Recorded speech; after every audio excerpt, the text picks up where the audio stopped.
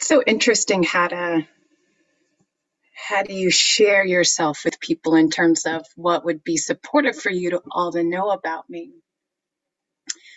And Susan and I were talking about this via email, and what I'm coming to realize is the primacy of relationships in my life,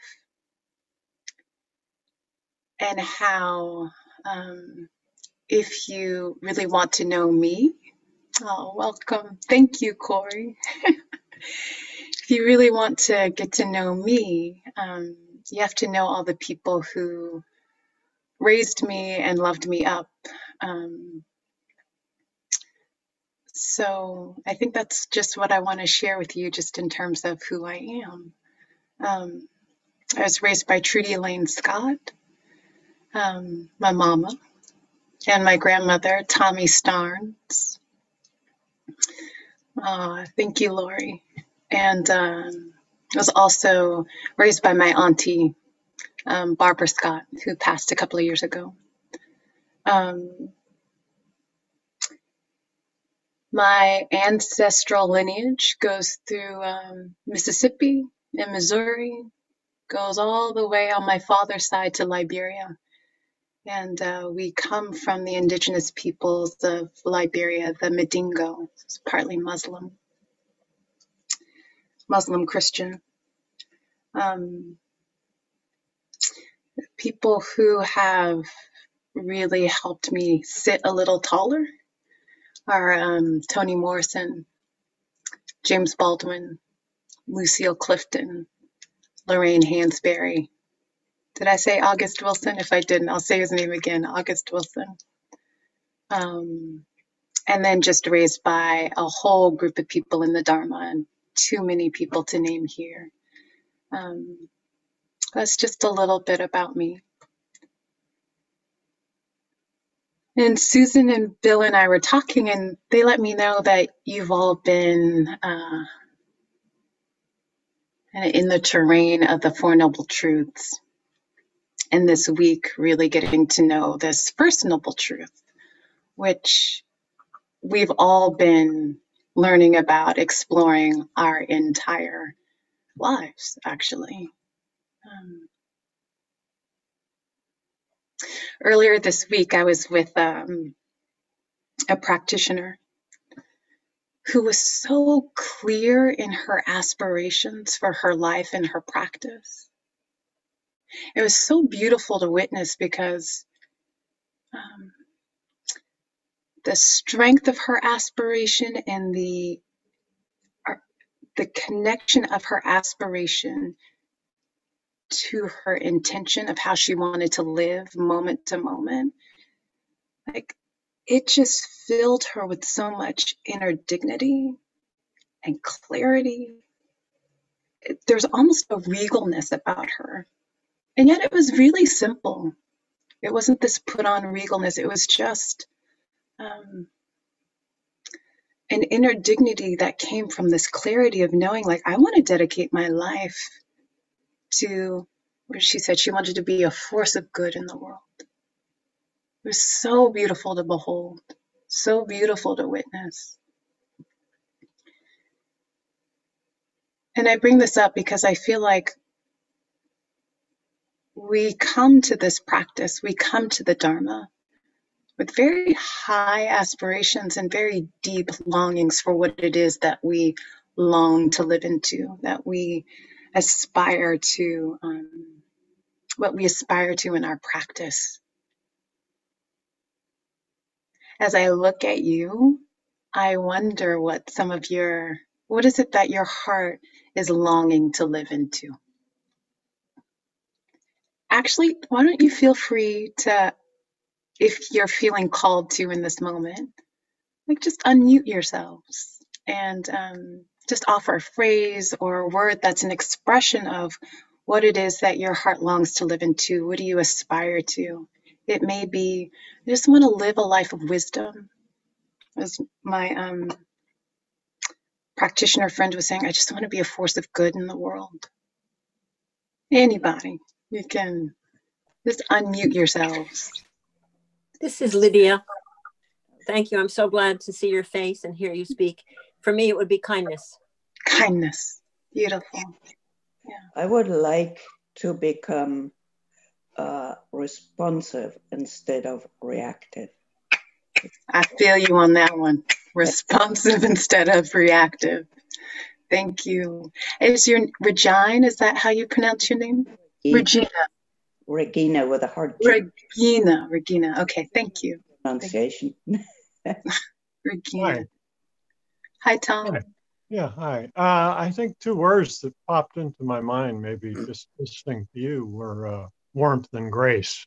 Warmth and grace. Yeah. I think you're speaking for a lot of us, and what I wish were more a part of our public discourse, warmth and grace. Thank you, Tom. Maybe a couple of more. So we've had kindness, wanting to be responsive rather than reactive, warmth and grace. I'd like to find self-acceptance. Self-acceptance, yeah. That's a big one. Yeah. Self-acceptance, yeah. Oh, Lori here has said gratitude and service. Beautiful, beautiful. Hi, Dawn. This is Holly. I would like to say welcoming, acceptance, and tolerance. Welcoming, acceptance, and tolerance. Did I hear that right? Welcoming, accepting, and tolerance. Okay, yes. Thank you. I'd say, for me, peace. Peace. Thank you so much, Corey. Thank you. For me, this is Jennifer. I would say freedom and creativity.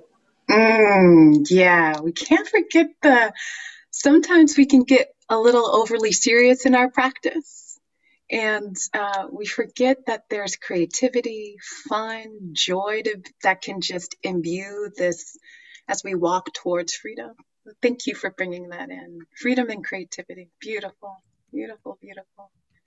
Okay, thank you. I'm sorry, go. Scott. Hello, Scott. I mean, in connection with that, I would say to know and practice connection. To know and practice connection.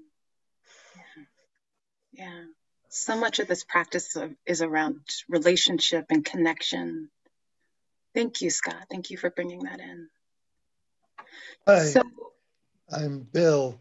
Hi, Bill. I would like to find more abundance. More abundance. Happiness. Happiness. Yeah. Thank you.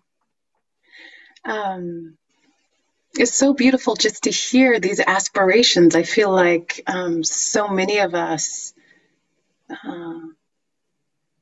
we're just one big heart naming what we all want.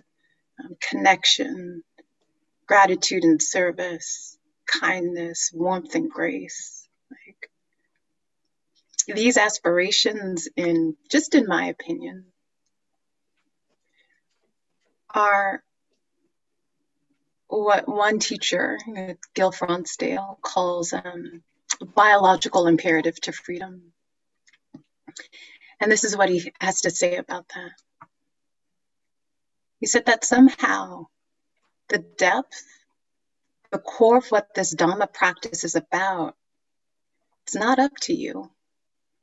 Something's going to be working through you. And it's nothing mystical. It's not like coming from outside. It's a potential, a possibility that lives in your own heart.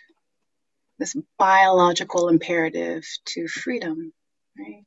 And you've all just been naming this movement, this impulse towards acceptance, wisdom, freedom and creativity, connection. I remember being at a retreat and one of the teachers saying that this practice is learning to love no matter what. And it had a visible impact on everyone in the retreat. We were in the middle and you could just see that it landed and it kind of reverberated through everyone. And this one yogi raised their hand and said, that's a beautiful aspiration, learning to love no matter what, kind of along the lines of what we've all been sharing here. But she said, how do I live into that? How do I manifest that and realize that in my day-to-day life? And the poignancy of her question for me was that she recognized that in her question there was this longing, maybe even an ache. Because I feel like in asking the question, she was recognizing there's some obstacles to living into this loving no matter what. We have this biological imperative, and yet there's this, there are these seeming obstacles towards connection, towards living with warmth and grace, towards living with kindness, right? We are such soft, very, very resilient, right? Very strong beings, and yet we're vulnerable too. We have these eyes and these ears and these noses and tongues and these bodies and hearts that are so sensitive. And they are meant to know. Our whole being is meant to know through attuning to and resonating with the world of sights and sounds and smells and tastes and sensations of the body and our thoughts and our emotions, not only our own thoughts and emotions, but that of others. And if the world of our senses was all pleasant and pleasure and pleasing, this would be a heaven realm. But it's not. It's a dukkha realm. And this dukkha is such a broad and nuanced thing that we try to approximate with our language. And I know you and Bill and Susan have been exploring, well, what is this dukkha thing? I've been thinking about it lately as just this range, this scale. Now, one side can be this very intense physical pain or mental anguish, the anguish of the heart-mind. And on the other side it's just a little discomfort in the body, a little discomfort, a little irritation in the heart-mind, or not quite feeling settled or at ease. And then everything in between. It's just this whole range. But what kind of the common thread through everything that we call dukkha or that we experience as dukkha is that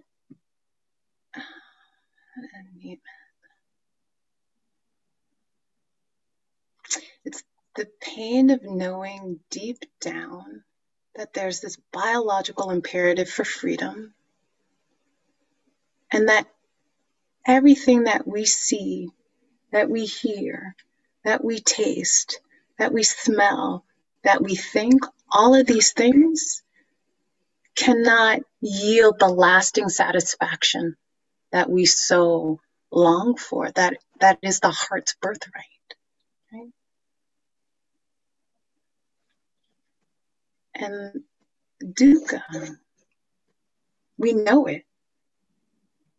We know it directly. We know the stress of sexism and racism. We know the stress of blame and loss and sorrow because it lands in our very sensitive, open bodies and nervous systems.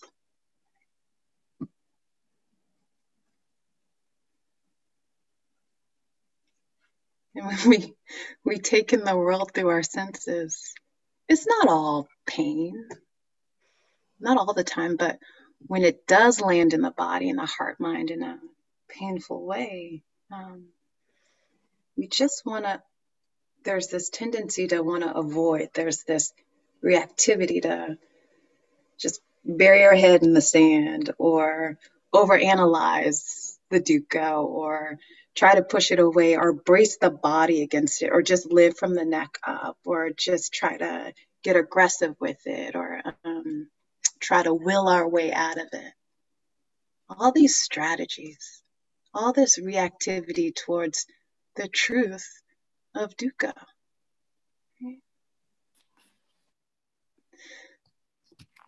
And that's the other biological imperative, this imperative to avoid pain.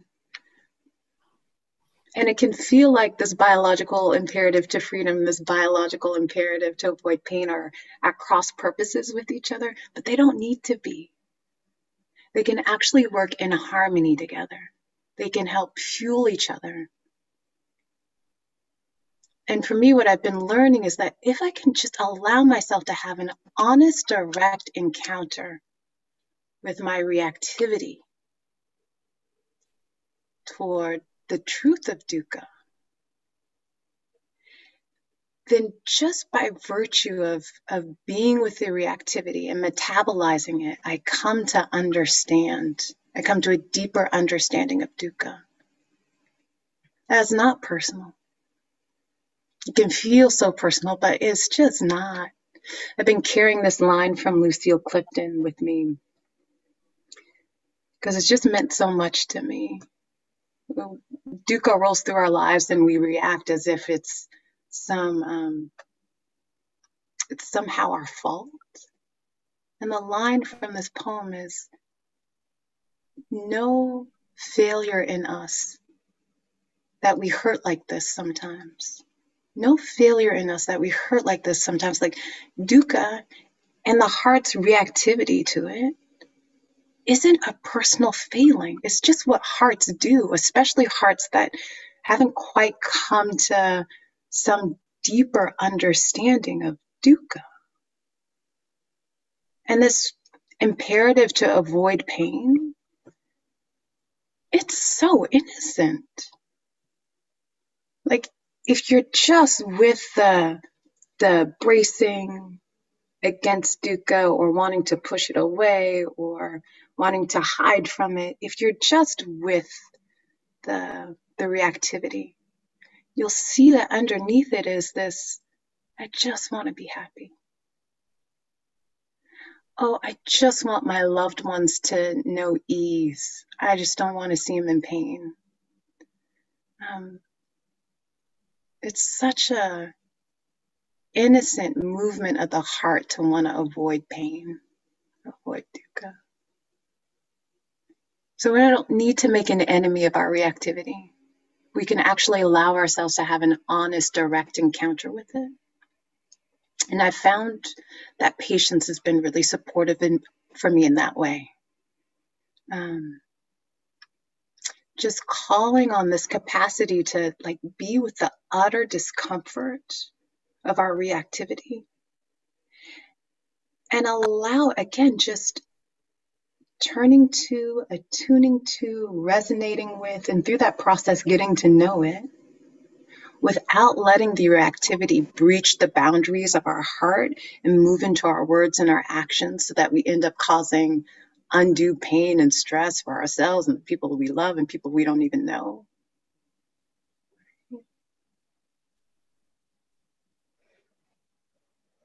Like patience, this capacity just to be with the pain of the dukkha, the pain of our reactivity against it, without letting it, again, just as I said, move into our words and our actions. And this is our commitment to being ethical. This is our commitment to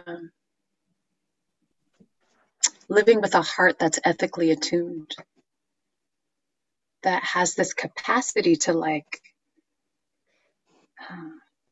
ask and know, okay, this will be of benefit for Tom. Oh, this, like, recognizing what'll support my own well-being and Jamie's well-being and Angela's well-being and Dennis's well-being. That the heart has this capacity to just know and ask, oh, this will support the health and well-being of not only myself, but all of life. This ethically attuned heart. And when we summon patience to just be with the dukkha, our reactivity, we're shoring up our commitment not to cause harm. When we allow ourselves to have an honest encounter with dukkha, with our own reactivity towards dukkha. So we don't need to make an enemy of it. We can get to know it. And in the process, really metabolize it and start to understand these deeper truths of dukkha, that it ain't our fault. It's not a personal failing. These things, dukkha blows through our lives. But we don't need to compound it with our own reactivity. And we learn how to do that by actually having an honest encounter with our reactivity, learning about it without reacting, without letting that reactivity sweep us away into actions and saying things that we'll regret later.